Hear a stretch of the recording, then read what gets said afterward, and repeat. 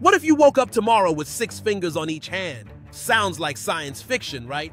But for some people, it's their everyday reality. This rare phenomenon is called polydactyly, and it means having extra fingers or toes. Here's the wild part. It happens before you're even born, when your body is taking shape in the womb. A tiny change in your DNA blueprint can cause your hands or feet to grow an extra digit. Imagine looking down to see not 5, but 6 fingers wiggling back at you.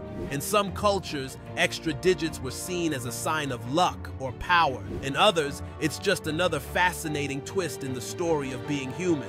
Think about it. Most pianos and video game controllers are built for 5-fingered hands, so what would you do with a bonus finger? Some people with polydactyly can move their extra digits, while others can't. Imagine the handshake possibilities.